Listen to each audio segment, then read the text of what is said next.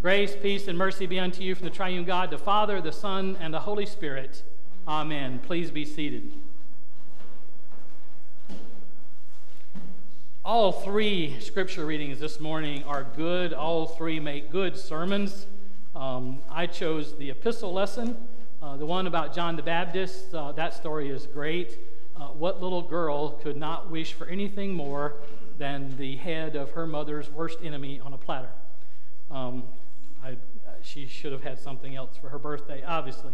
And Amos, one of the prophets of old, as like all the prophets, dealt with the rebelliousness and the stubbornness of God's people, and yet he persevered and continued to be the prophet of God. But in the epistle lesson, I find something that is pertinent to us. It's all pertinent to us, but very pertinent to us in our day, in our lives, in the 21st century.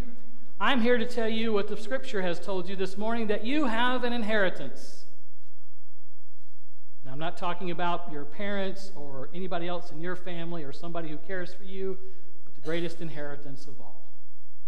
Depending on who you talk to, the numbers will vary slightly, but all are agreed that sometime in the next 10 to 20 years, the most money that has ever changed hands in this country will take place. Literally trillions of dollars in assets. We're not talking houses and property and things, because there's a lot more of that than there is the money, but all that money is going to change hands as generations cease to exist and money is passed on to surviving relatives and loved ones. The most money. Now, we think about inheritance. I know that I'm going to get something when my parents leave this world. I'm not hoping for it to happen anytime soon, and I really don't care what it is. I have two brothers. I've already told them they can have what they want. If there's anything left over, I might take it, I might not. But it's not a big deal. But when we think about inheritances, most inheritances come with some kind of stipulation. That, you keep something or you provide for somebody. It's interesting. I was watching an old TV show recently, and two firemen had been put in the will of somebody who had died, who had lots of money, literally hundreds of thousands of dollars. And the lawyer came to visit, and he's sitting down, and he's going through, well, this has to be paid, and this has to be paid, and so many thousands of dollars have to be left to take care of his cat. There was all kinds of things, and he kept asking, so what's the bottom line? He says, well, we haven't got to the bottom line yet. He kept going on, and finally says, and of course there's lawyer's fees. You know about those. The lawyers will get their cut. And so finally they got him to fess up. So what do the two of us get? And the man smiled and said, well, he says, if nothing else changes, you will each get $27.32. Now, they had gotten the letter that they were going to get this inheritance. The lawyer was going to come bring the will, and they knew the man had lots of money, and for whatever reason there was a connection. I didn't see the whole show. But they were expecting a lot bigger number than $27.32. They thought their inheritance would be big. They had plans. They were making plans on what to do with all this money. Now, at the time the TV show was shot, you could probably buy a couple of meals and go to the movie for $27.32.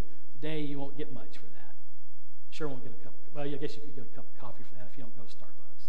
But anyway, so this inheritance, we all understand it. We all understand that there's a potential that somewhere down the road we might receive something. Sometimes they come out of the blue. As a pastor, my first call up near Minot Air Force Base, I received word from a gentleman who owned a trailer park near the base. He was one of my parishioners, that one of his residents wished to speak with me and that he was dying. I didn't know the man, never met him before. Turned out he was had been a member of the Lutheran Church in Missouri Synod, been brought up in the LCMS all of his life, and he says, I don't have much. He says, but when I die, what's left over, I want to give to the church. I said, absolutely, not a problem. So I spent the next couple of months ministering to him because he couldn't come to the church. He was dying of cancer. He left the church, I think, something like $6,000. That's about all he had. He left it to the church, not for a specific reason, but that was the church's inheritance, what he had left us. So sometimes they come out of the blue. One of my neighbors back home where I grew up, after I left home several years, she found out through a lawyer that she had an aunt that she didn't know about. That aunt owned 10 downtown blocks of Tucson, Arizona, literally worth millions of dollars. And so her lawyers helped her sell it off one block at a time. So you just never know when things are going to come your way, but you do know about one inheritance you have. It's the inheritance that's talked about this morning, and it's the inheritance that comes to you because you believe in Jesus Christ, as a son of God. So you come into this world as a sinner. At some point you hear the gospel, your heart's convicted, you're converted, and now you are adopted. You have you have received your inheritance in Christ. Now you receive it all. You receive all the righteousness, all the holiness, all the things that he gives you. You won't get to enjoy it in its fullness until you get to heaven. Because in this world, we live in a broken world. There's times when we don't trust our faith. We trust in man. We trust in ourselves. But we do have this inheritance, and it's guaranteed, it's sealed in the Holy Spirit. You can take this one to the bank. When you die, you are going to heaven. And you will live in all its glory for all of eternity. You get a mansion, whatever that means, with lots of rooms, whatever that means. A place that we can only imagine by the very few words we have in Scripture, through the Revelation and some other places, but yet they do not do justice to what we cannot begin to experience because we have imperfect bodies and imperfect senses. Like me, certain colors I can't see. I'm blessed to be able to see salmon, but some colors I can't see. When I get to heaven, I will see it not only in its full color and its full beauty, but in a way that nobody has ever seen before, because we all have imperfections. I'm going to hear like I've never heard before. I'm going to not smell, but I'm going to be able to smell things like I've never smelt before. And taste, because I believe we're going to have meals and have drinks. I'm going to be able to experience all the wonderful things of heaven that go way beyond my imagination here. That's part of my inheritance. And there's only a couple of stipulations to your inheritance. They all have something. And this one is free to you, but there are a couple of things you have to do. One is you have to believe. That's pretty easy. The Holy Spirit makes that possible with the work of the gospel. And you have to repent. And that's not a one-time deal. That's throughout your life. You're going to repent for the sins you've committed or that you don't know that you've committed. And that gets to be easy once you start to practice it. It's not really that bad. The third part is the one that really hurts us the most, and that's we need to do stuff. We don't do stuff to get to heaven. We don't do stuff to get our salvation. But because we've been saved, there should be in you now this compelling, driving urge to do stuff. Why? Because you have this inheritance because of God's grace, because of his love. He created you and loves you so much, all of us so much, he doesn't want not one single person to die separated in sin. Sadly, not everybody is going to heaven. But because you understand the love that has been poured out for you, not just here in the things that you have, but going back almost 2,000 years to a place called Jerusalem, just outside of Jerusalem, to a hill that they call the Skull, or Golgotha, you remember that the one who created you as well, his son Jesus Christ, willingly gave up his life for you. Willingly, just like a lamb to the slaughter. Didn't argue, didn't complain. He willingly went out, and it was a lot hotter than it is here. There was no breeze, no shade. And they led him out to that hill, and he willingly laid himself down on that cross and allowed them to nail him to that cross. And then he suffered the most suffering anybody can suffer for you and for me. Not because he wanted to, not because it made points with the Father, not because it got him some other reward, but because he loved the Father so much, and the Father says, I love this creation that we have created, and I want them to live. And the only way for them to live is for you, my son, to live, to suffer, and to die, and to rise again. And Jesus said, yes. He didn't hesitate. And he did that so we can have an inheritance. And you've heard me say this. Then comes the divine swap on that cross as he hung there in agony, in excruciating pain, struggling for each breath he had. As he died, he swapped all of his gloriousness, all of his holiness, all of the gifts that were meant for him. He says to the Father, give to the ones who believe.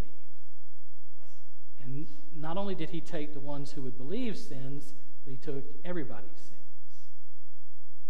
And for everyone who believes and repents and strives to follow God, we have an inheritance. We have an inheritance in the sense of the Old Testament. If you understand the Old Testament, in every family, the eldest son was the rightful heir to over half of the property when Dad died. Didn't have to wait for Mom. When Dad died, this eldest son, the firstborn, received over half. Depending on how many sons, the rest was divided up amongst them. You get some of this out of the story of the prodigal son. But this is when God talks about inheritance, and in this sense, except it's not just more than half, it's all of it. Ken gets all of it. Ron gets all of it. Darren gets all of it. Merlin gets all of it. I get all of it. There's no division. How many of you, I'm guessing pretty much every adult in this room has experienced either in their own family or know of another family where someone died and left behind stuff and they fought over it because somebody didn't get what they thought they deserved. I've seen it. It gets ugly. Again, the same parishioner that told me about the man that was dying in his trailer court had a sister-in-law and a sister, and when his mom died, she had everything in the will. Everything was done except for the amount for the funeral. She had the check made out to the funeral home, had signed it, just needed the amount put in. And the sister-in-law and the sister got together and contested the will. It got tied up in court. There were 4 lawyers. He explained this to me. The estate had a lawyer, he had a lawyer, sister-in-law had a lawyer, and the sister had a lawyer. He says, Pastor, she divided it up equally as equally can be, but when it's done, we'll all have pretty much nothing. The lawyers will have all our money. That's not what you can expect through your inheritance with Jesus Christ. Jesus has assured that you are part of his chosen people, that you are part of the royal priesthood. You have an inheritance. Your home is bought, paid for, and done. Your place in heaven is sealed. And you will live for eternity in all the glory and the holiness and the righteousness that God has promised you. Are you going to suffer in this world? Absolutely. Doesn't take much unless you just don't look at papers, listen to radios or TV, you know that we live in a broken world. And you have so much to be thankful for. First and foremost, that Jesus died for you and forgives you of your sins. But this inheritance, God bless you, that you have is greater than not only a single inheritance in this world, but all of them combined. All of the others come with stipulations. They come with things that can't be done. They come and they go for whatever reason. But this is assured. Sealed for you. Ready for you. You experience some of it now. You could experience all of it if you'd be willing to trust in your faith, but unfortunately, we're weak. So you have an inheritance. I can guarantee you, you'll love it when you get there. You can like it now and be content and do the things that God wants you to do. But because of those reasons, you should get up every morning and give thanks to your God and Father, your Savior Jesus Christ, and the Holy Spirit for all that you have, and ask him, Lord, what can I do for you today? Open my eyes so that I can see Jesus at work around me. Open my ears so I can hear the things people are saying, those that are in need. And open my heart to show the compassion and love of Jesus Christ that only you can show because he works through you so that others might receive. Enjoy your inheritance now, and it gets better when you get to heaven. Amen. Now may the peace of God, which surpasses all human understanding, keep your hearts and your minds in the one true faith, now and forever.